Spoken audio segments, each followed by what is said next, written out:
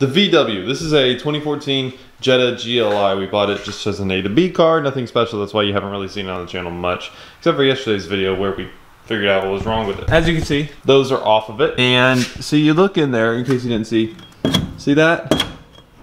Yeah, that's the CV axle. I didn't take that off, it broke off. What we gotta do is we're gonna fix that today. I ordered it from the auto parts store yesterday. They said it'd be here today at 10, so kind of works out perfectly. But in order to get there, obviously we can't take this. So we're taking the Raptor. Oh, and by the way, if you're wondering where the F-250 is, commonly known as Puff the Magic Dragon, as you can see, he's not in his spot. He is in, I understand I haven't been extremely verbal about this in the vlogs, but he is in the paint shop right now, getting painted with the design that we worked months to get together. It took months and months to get it to the point of where it is right now. So that's kind of your little update on that. Let's go. We just got back from the auto store. And the axles are a little late in delivery. I probably should have called ahead before going or whatever. Whenever they call me and tell me that the axles are ready, we're gonna go back again. But for now, I have the right pieces to get everything off and stuff. So we're gonna go ahead and take everything off and then wait for the call and then hopefully get it done by the end of today. That's gonna take a while to get enough pressure, spin that to get that off. So now wait. I just stabbed a screwdriver into my finger. Never done that before. Yeah, I was holding a flathead screwdriver and I literally just stabbed like the top of it into my finger. And like, I just looked at it and it was sitting in my finger and I'm like, oh man, that's kind of cool.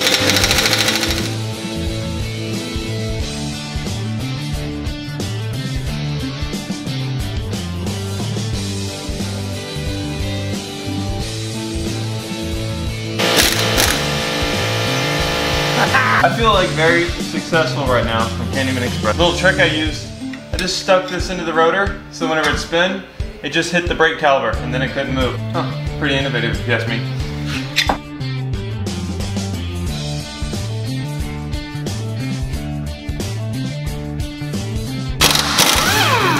You know, this is probably like the most like automotive work done on the channel. Well, except for back whenever I was building the F-250, before it went off for paint. I did a lot of work on it there, but it was kind of like, it wasn't like in-depth like impact work. It was a lot of like cosmetic style work, like putting random things on and different stuff of that nature. This is different for the channel.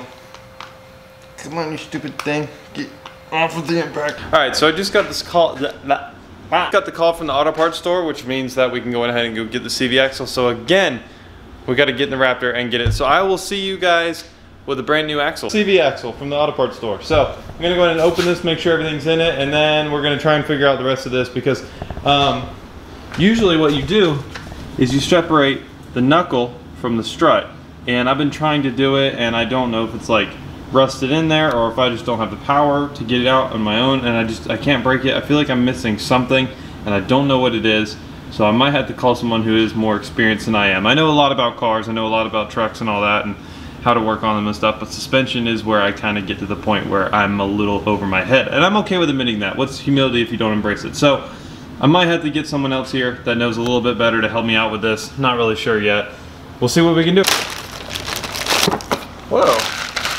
They gave me a whole new axle nut, which is a little strange because I don't need that, but well, I guess I gotta give more than what they think you might need just in case, you know, you need it.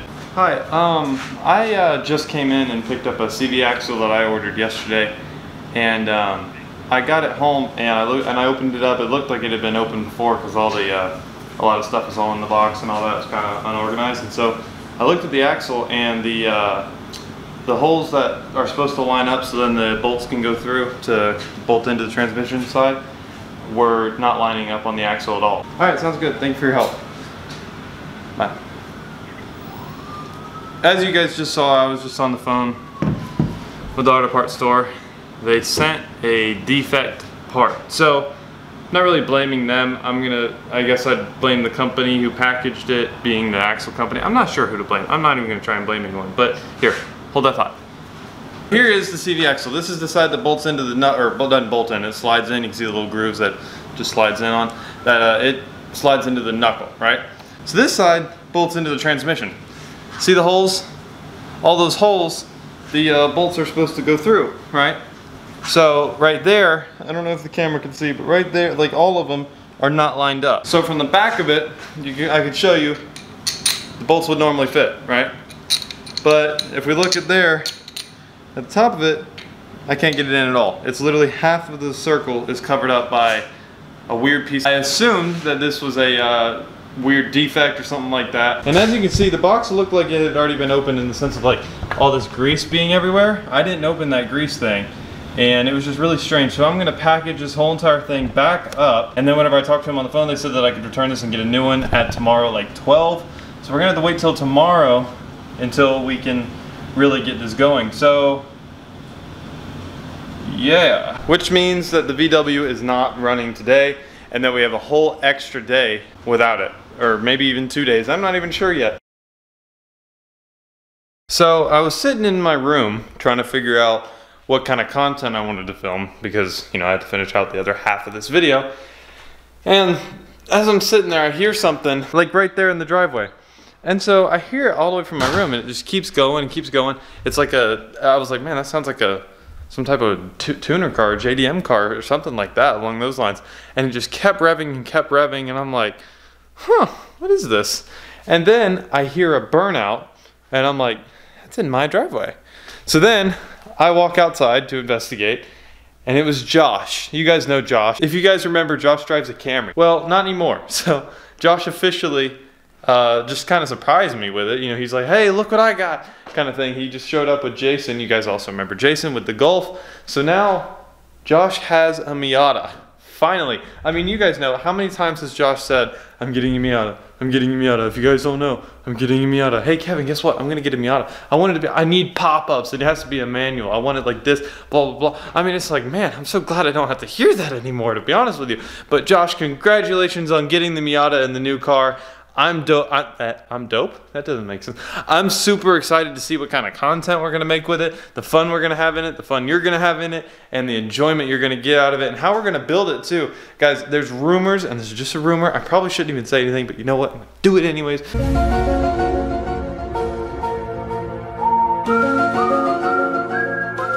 Your little hint, but outside of that, I'm not gonna say anything, just to keep the suspense. Yeah, the car is in pretty good condition. We went to actually, here, I'm gonna put y'all down, stop just moving y'all excessively. Hold on. So what was I saying? Wait, hold on, that's not good. The new Miata that Josh got, I say new to him, that Josh got, I actually went with him to go look at it. I think it's a 95.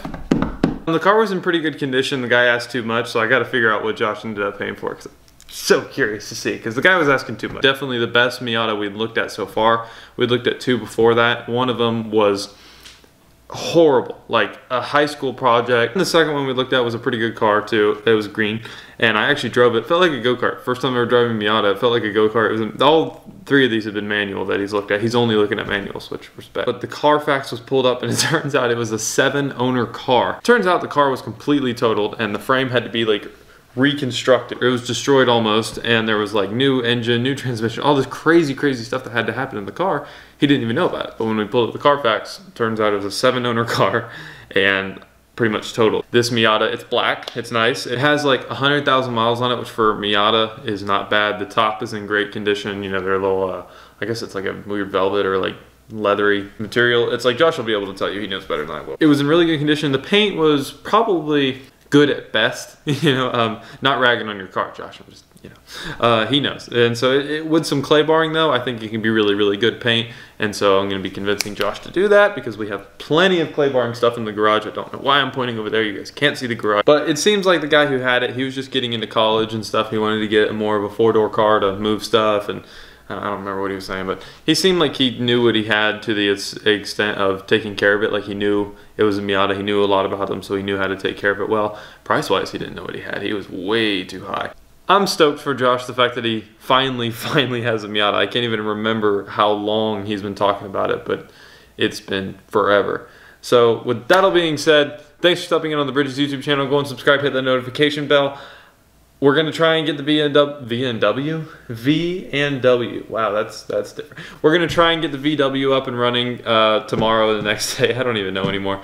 Hopefully everything goes smoothly tomorrow and getting the parts and taken care of and all that. I'm gonna hit up some people that are a little bit smarter than me when it comes to suspension. And we're gonna get that thing torn apart and taken care of and get the new axles in. So as I was trying to say, thanks for stopping in on the Bridges YouTube channel. Go and subscribe, hit that notification bell. And yeah, I'm out.